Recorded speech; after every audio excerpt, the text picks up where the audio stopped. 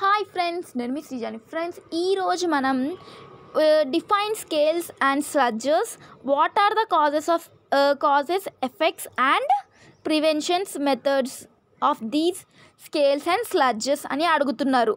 ఓకేనా? మనకి first of all ఇంకా మీకు all subject important questions, PPS, ఇంకా బీడబ్ల్యూ, ఇంకా కెమిస్ట్రీ ఇప్పుడు చెప్తున్నాను. All subject like M1, M2 all subject important questions, ఇంకా దానికి ఎక్స్ప్లెనేషన్ మొత్తము నేను నా ఛానల్లో పెట్టాను ఆల్రెడీ. మీరు వెళ్ళి చూడండి, కావాలంటే డిస్క్రిప్షన్లో ఇస్తాను, ప్లేలిస్ట్లో ఉన్నాయి, చూడండి ఒకసారి. ఓకేనా? ఓకే, ఇప్పుడు మనం స్కేల్స్ అంటే ఫస్ట్ మనం స్కేల్స్ చూద్దాం. స్కేల్స్కి చూడండి, scales are hard sticky deposits formed on the inner wall. ఇక్కడ స్టిక్కీ అంటే ఏంటిది? చాలా గట్టిగా ఉండటం, ఇంకా చాలా గట్టిగా ఉండటం అంటే లోపల. ఓకేనా? దీన్ని స్కేల్స్ అంటాము. నెక్స్ట్ చూడండి, కంపోజిషన్ ఏమేమి ఉన్నాయి. The main composition of scales are CaCO3, CaOH2, CaSO4, MgOH2, CaSiO2, MgSiO3. ఓకేనా? ఇక్కడ ఏమేమి కనపడుతున్నాయి? కాల్షియం కార్బోనేట్, కాల్షియం డయాక్సైడ్, అలాగే చాలా మెగ్నీషియం ఆక్సైడ్, అట్లాగా చాలా ఉన్నాయి. ఇవి ఏంటివి? కంపోజిషన్స్. ఇవి ఎలా ఫామ్ అయ్యాయి అంటే వీటితోనే ఫామ్ అయ్యాయి. ఇప్పుడు దా చెప్పా కదా, వాటితోనే. ఓకే, ఇక్కడ చూడండి ఒకసారి. ఇది బయట ఏం జరుగుతుంది మనకి? ఇది హీట్ ఇస్తుంది, బయట నుంచి బాయిల్ చేస్తుంది. స్కేలార్ బాయిలర్ కదా ఇది. సో బయట నుంచి ఏమిస్తుంది? హీట్ ఇస్తుంది. ఓకేనా? ఇక్కడ రౌండ్గా ఉంది కదా, ఈ రౌండ్గా ఉన్నది ఏంటిది? లోపల ఉండేది స్కేల్ అంటారు దీన్ని. ఓకేనా? ఓకే, ఆ రౌండ్ లోపల ఏమున్నాయి? ఇట్లా డాట్స్గా, అవేంటివి? వాటర్ అంటాము. ఓకేనా? ఇలాగా మనకి స్కేల్స్ అనే వాటిని స్కేల్స్ ఇన్ బాయిలర్ అంటే బాయిల్ చేస్తున్నాము స్కేల్స్ని.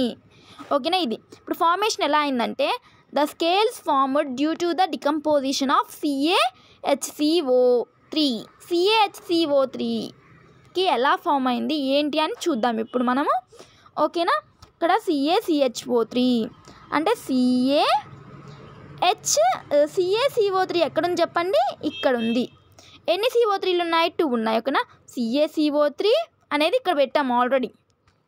ఓకే, నెక్స్ట్ ఇప్పుడు H2O ఎలా ఉంది?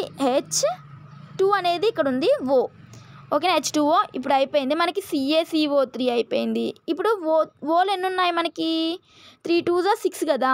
సో మనం ఇప్పుడు ఎన్ని యూజ్ చేసాం? ఓలు 4 యూజ్ చేసాం. ఇంకొక ఓలు ఎన్ని ఉన్నాయి? ఇంకా 2 ఉన్నాయి. 6లోంచి 2 ఉన్నాయి, ఇంకా 4 యూజ్ చేసాం కదా. ఇప్పుడు C అనేది ఎన్నిసార్లు యూజ్ చేసాం? ఎన్ని ఉన్నాయి? 2 ఉన్నాయి. ఒకసారి ఆల్రెడీ యూజ్ చేసాం మనం CO అనేది అన్ని. ఇంకొకసారి యూజ్ చేస్తే మనకి కంప్లీట్ అయిపోయింది. ఓకేనా? ఇలాగా మనకి ఏమైంది? డికంపోజిషన్ ఆఫ్ CaHCO3 ఇలా ఫామ్ అయింది అని చెప్తున్నాం మనం. నెక్స్ట్ ఇప్పుడు హైడ్రోలైసిస్ ఆఫ్ Mg సాల్ట్ అనేది ఎట్లా అయింది ఏంటి చూద్దాము. ఇదేంటిది? MgCl2 + 2H2O అని తీసుకున్నాం. ఓకేనా? ఇప్పుడు Mg అనేది ఇక్కడ రాసాం, OH2 అనేది ఇక్కడ రాసాము. ఇప్పుడు మనకి ఎన్ని మిగిలాయి? MgOH2 ఆల్రెడీ కొన్ని యూజ్ చేసాము. Okay, done. ఇంకా Mgలో ఏమైనా ఉన్నాయా? ఒకటే ఉంది కాబట్టి ఆ ఒకటి ఇక్కడ రాసాము. OH2 ఒక 2 OHలు ఉన్నాయి కదా. ఓకే, 2 OHలు ఉంటే Hలో ఎన్ని ఉన్నాయి? 2 ఉన్నాయి. 2 OHలు Hలో ఎన్ని ఉన్నాయి? 4 ఉన్నాయి టోటల్గా Hలు. ఎందుకంటే 2 2s are 4 కదా. ఇంకా 2 అయిపోయినాయి, ఒక 2 Hలు అయిపోయినాయి. ఇంకెన్ని మిగిలాయి? 2 మిగిలాయి. ఆ 2 Hలు ఏమో ఇక్కడ రాసాము. ఇంకా Cl ఎన్ని ఉన్నాయి మనకి? ఇక్కడ టోటల్గా 2 ఉన్నాయి. సో ఆ Cl ఇక్కడ రాసాము, 2HCl. ఓకేనా? అర్థమైందా? ఇది ఇప్పుడు దీనికి డిసడ్వాంటేజెస్ ఏంటివి స్కేల్స్కి చూద్దాము. ఓకేనా? Poor conductor, so a lot of amount of heat will be wasted. ఇక్కడ ఏమైంది? కండక్టర్ అనేవి చాలా తక్కువ ఉంటుంది, అందుకని మనకి హీట్ అనేది ఏమైంది? చాలా వేస్ట్ అయిపోయింది. మనకి కండక్టర్స్ తక్కువ ఉంటే హీట్ అనేది వేస్ట్ అయిపోయింది. చూడండి, డేంజర్ ఆఫ్ ఎక్స్ప్లోజన్ అంటే చాలా పెద్దగా వస్తున్నాయి, బాయిల్ అవ్వటం చాలా డేంజర్గా అవుతుంది. బ్యాగింగ్ అంటే ఏంటిది? ఇక్కడ the distraction of boiler material due to overheating the boiler. Rapid reaction may take place between water and iron at the higher టెంపరేచర్లో మనకి ఇక్కడ ఏమవుతుందంటే ఇక్కడ మనం ఏం తీసుకున్నాము ఎక్కువ డ్యూ టు ఎక్కువ హీట్ వల్ల మనకి రియాక్షన్ అనేది ఎలా అవుతుంది, చాలా డేంజర్గా అవుతుంది, ర్యాపిడ్గా అవుతుంది. దేనికి మధ్య అవుతుంది ఇది, ఈ బ్యాగింగ్ అనేది ఐరన్కి ఇంకా వాటర్కి మధ్య అవుతుంది. చూడండి టెంపరేచర్ ఏమైనప్పుడు ఇంక్రీజ్ అయిపోయింది. ఇదేమో ఎన్ని తీసుకున్నాము, ఐరన్ 3Fe తీసుకున్నాము. ఐరన్కి Fe అంటాము. H2 అంటే వాటర్, 4H2O తీసుకున్నాము. 3Fe కదా, Feలు ఎన్ని ఉన్నాయి ఇక్కడ, Fe3 అని రాసాను నేను Feలని. ఇప్పుడు ఎన్ని ఓలు ఉన్నాయి 4 ఓలు ఉన్నాయి కదా, సో అందుకని O4 అని రాసాము. ఓకే, నెక్స్ట్ ఇప్పుడు దీంట్లో ఎన్ని ఉన్నాయి, 4H2 కదా ఉంది మిగిలినవి.